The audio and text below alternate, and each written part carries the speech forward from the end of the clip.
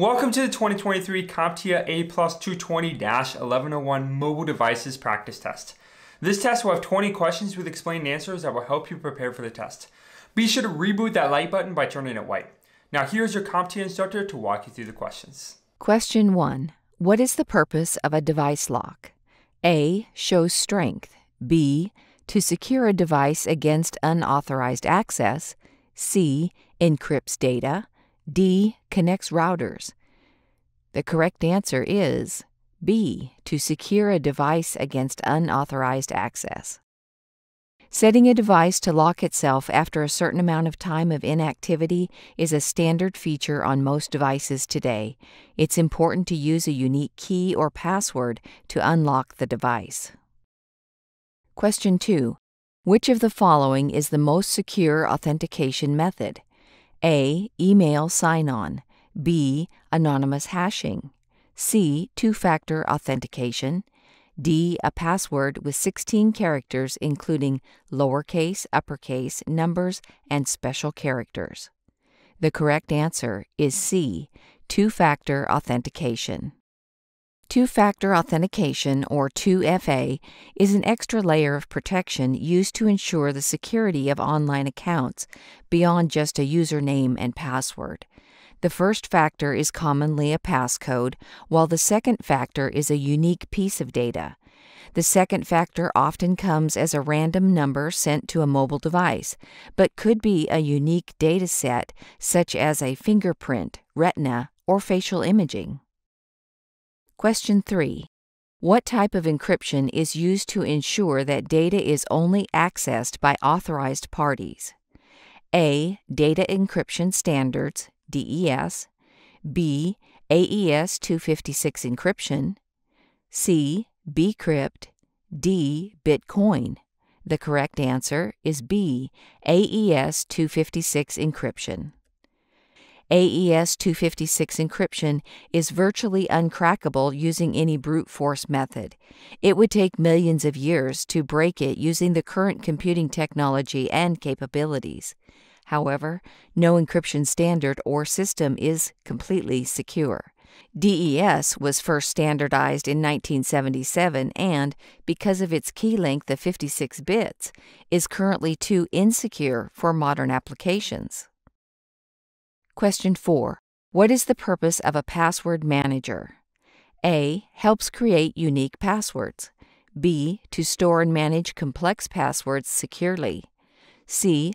Suggests passwords based on your personality and astrological sign. D. Automatically updates your passwords for you. The correct answer is B. To store and manage complex passwords securely.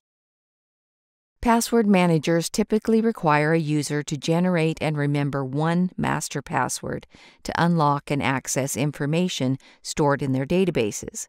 Password managers can also integrate multi-factor authentication and utilize in-device biometrics like Face ID or Touch ID. Question 5. Which of the following is the most secure way to store passwords? A. On a spreadsheet in a thumb drive under your mattress. B. Written on a coaster. C. Fun memory games. D. In a secure password manager. The correct answer is D. In a secure password manager. A password manager or web browser can store all your passwords securely, so you don't have to worry about remembering them. This allows you to use unique, strong passwords for all your important accounts rather than using the same password for all of them, which you should never do. Question 6. What is the difference between a SIM card and a microSD card? A. SIM card is a reward for playing the video game The Sims. B. MicroSD is always encrypted. C. A microSD card is used to store data for communication on a cellular network, while a SIM card is used to store data for using on a device. D. A SIM card is used to store data for communication on a cellular network, while microSD card is used to store data for use on a device. The correct answer is D. A SIM card is used to store data for communication on a cellular network, while a microSD card is used to store data for use on a device. Mobile devices often have input slots for both cards, as one adds mobility while the other adds storage. Question 7. What is the most common type of wireless network? A. Wi-Fi, B. Cellular, C. Radio, D. Spectrographic. The correct answer is A. Wi-Fi. Wi-Fi is a wireless networking technology that uses radio waves to provide wireless high-speed internet access. A common misconception is that the term Wi-Fi is short for wireless fidelity. However, Wi-Fi is a trademarked phrase that refers to IEEE 802.11x standards. Question 8. What type of security protocol is used to encrypt wireless communications? A. Wi-Fi Protected Access, WPA, or Wi-Fi Protected Access 2, WPA2. B. Hypertext Transfer Protocol Secure, HTTPS. C. AES Advanced Encryption Standard. D. DES Data Encryption Standard. The correct answer is A. Wi-Fi Protected Access, WPA, or Wi-Fi Protected Access 2, WPA2. Encrypted security protocol that protects Internet traffic on wireless networks. The second generation of the Wi-Fi Protected Access Security Protocol, WPA2, addresses earlier flaws and offers more powerful encryption. Question 9. What type of malware can be used to gain access to a user's personal information? A. Ransomware, B. Spyware, C. Trojan, D. Pop-up. The correct answer is B. Spyware.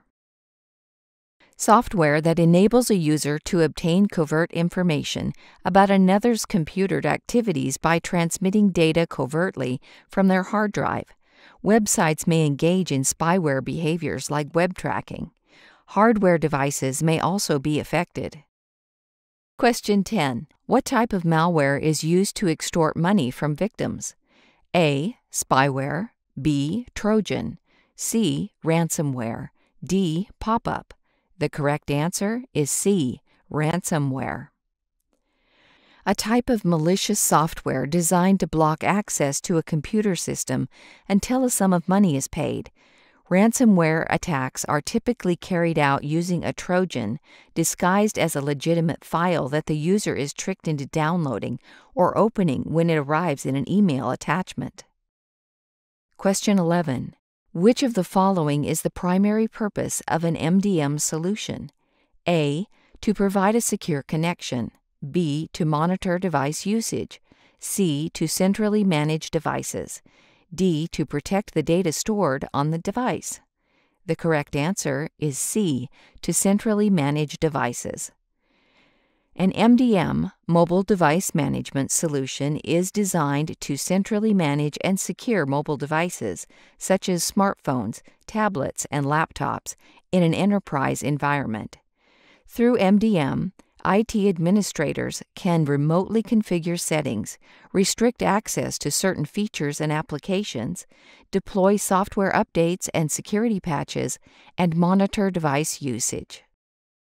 Question 12. What is the purpose of a mobile VPN? A.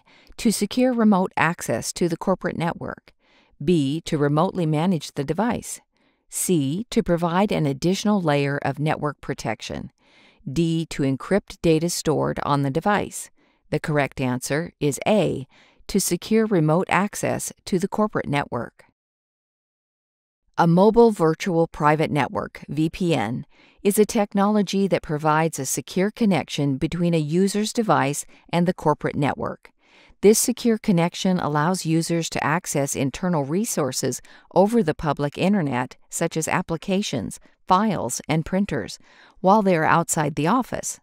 Additionally, a mobile VPN can also be used to protect data in transit, ensuring that sensitive information is encrypted before it leaves the device. Question 13. Which of the following is an example of an access control list, ACL? A. A list of approved devices.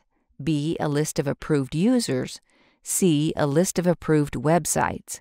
D. A list of approved applications. The correct answer is B. A list of approved users. An access control list, ACL, is a list of users who are authorized to access a particular system or resource. ACLs can be used to restrict access to certain resources, such as data, applications, or services, based on users' identity and role within the organization. For example, an ACL could be used to control access to a corporate network, allowing only certain users to log in and access the network's resources. Question 14.